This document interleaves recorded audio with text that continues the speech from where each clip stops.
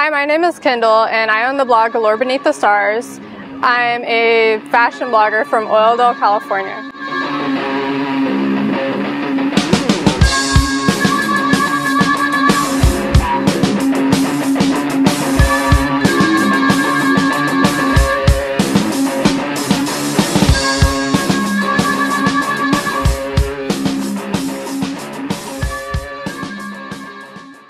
Well, I'm a personal fashion blogger, so what I do is I go out in outfits that I would normally go out in and take photos of them and then upload them onto my blog, talk about my outfit, and show them to my followers.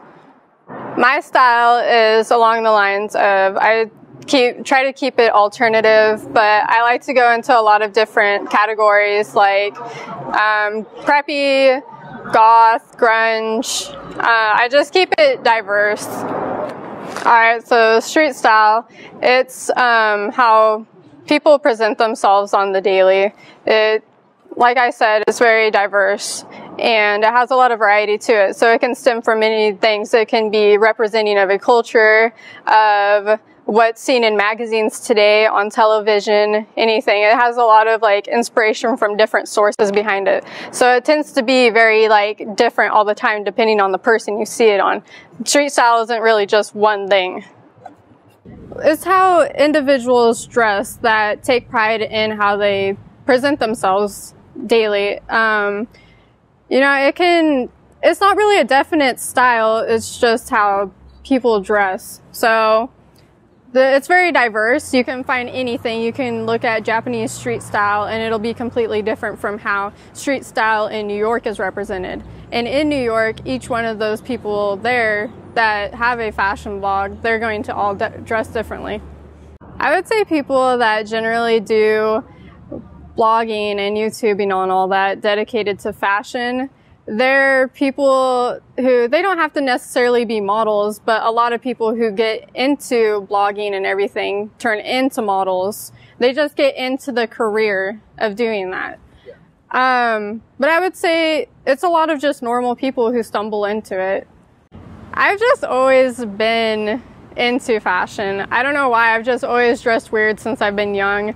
People have always thought I was a little weird since elementary school and on. My mom, she used to dress up a lot. Even my dad back in the 80s, they've always been really connected to how they dress, and I just come from an artistic family. So I feel like how I express myself is through my clothing. I'd say the most exciting things that have happened to me during blogging has been the fact that I've met so many people that I would have normally never met. Like just other bloggers who are really artistic and cool and stuff from New York, LA. I've met brands personally. That's been really exciting, is just having the social network. That's really cool to make bonds with people that you normally wouldn't in somewhere like Bakersfield, which tends to be a little more conservative and everything. Also, I think working with some companies like pac-sun and Puma, and then I've worked with Rob Dyrdek and his sunglasses brand. That's been really cool too. I've been really proud to represent those big companies. My personal influences on how I dress really change all the time. It just depends on what I'm liking at the moment. Right now I'm really into how Rihanna dresses, so I take a lot of inspiration from her. I'd say something that's always constant that inspires me is kind of how my mom dressed when she was a teenager. That's something that I'll always draw from. And other bloggers in the blogosphere always inspire me too.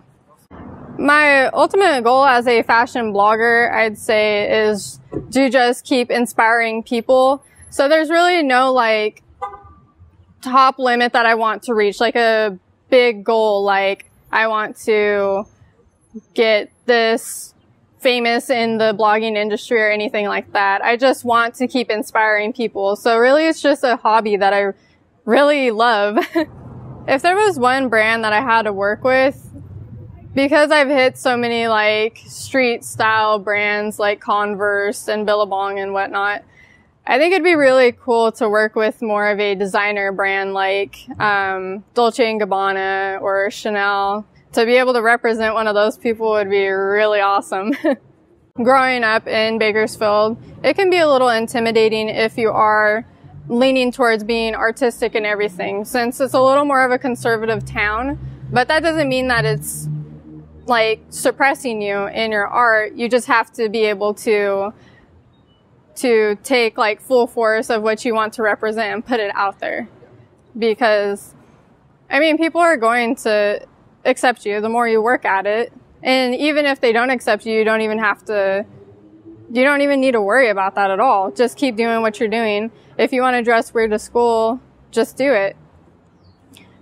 I mean, you might get some weird glances, but that means that you're doing your job. You're making people look at you and everything. So, yeah, that's what I'd say. It's just do what you're doing, and you'll inspire people along the way.